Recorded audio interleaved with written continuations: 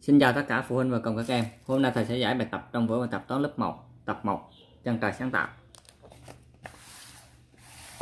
Hôm nay chúng ta sẽ làm cái bài là xếp hình, trang số 12. Người ta yêu cầu là vẽ theo mẫu, được không? Vẽ theo mẫu.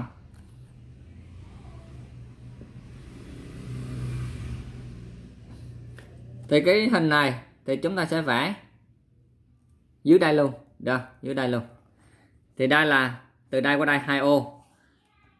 Thì dưới này chúng ta sẽ vẽ lên. Đây. Chấm đây.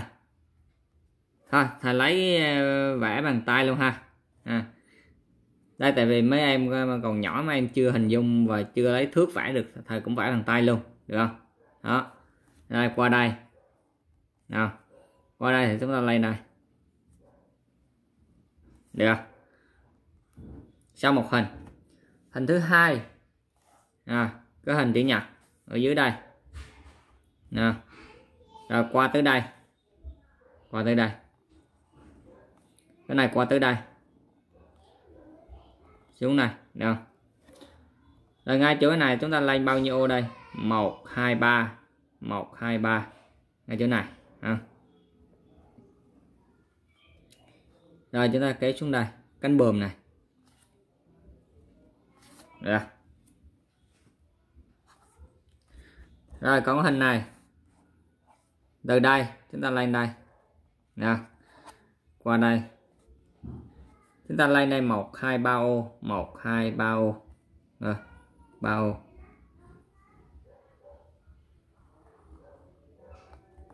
Rồi chúng ta lên đây 1 ô. Chúng ta xuống đây 1 ô. Chúng ta cãi xuống đây luôn. Ta nối qua.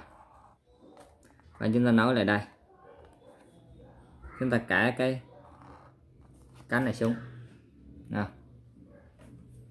Rồi đơn giản. Bài số 1 chúng ta xong. Bài số 2. Bài số 2 thì người ta yêu cầu là xếp hình. Xếp hình.